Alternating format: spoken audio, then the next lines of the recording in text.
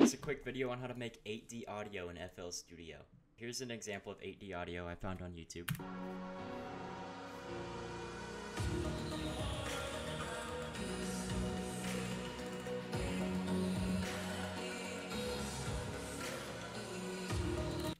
So if you're wearing headphones, you can feel how it circles around your head. It goes left to right. I'm going to show you how to do that. So I just took the somatic sample, non-copyright. You can take the MP3 or WAV file of any of your songs and just go to the master track to do this. Go slot 1, you're going to want reverb. So I go fruity reverb 2, but whatever reverb you have. I turn the wet up, dry down.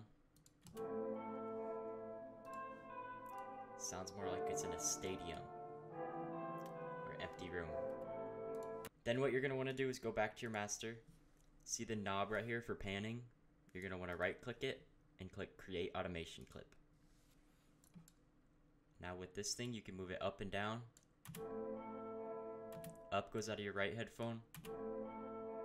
Down goes out of your left headphone. So what I do is I start down and then I put in the middle, about halfway through, I put one up top, and then I move it back down, so it'll be like.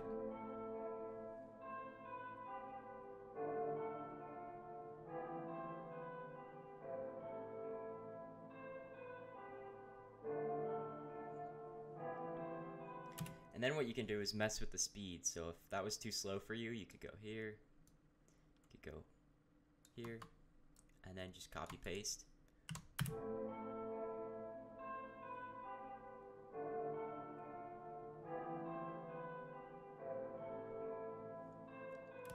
And then if it's too far on one side for you, like goes too far on the right, you can move this down just a little bit so it's still coming out of your left headphone, like this.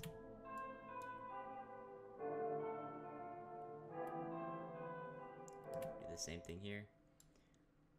So yeah, that's how I do it. That's how I create 8D audio in FL Studio. Make sure you're wearing headphones, obviously, when you're mixing so you can feel it go side to side. And yeah, if you enjoyed, leave a like. If you didn't, leave a dislike. Thank you.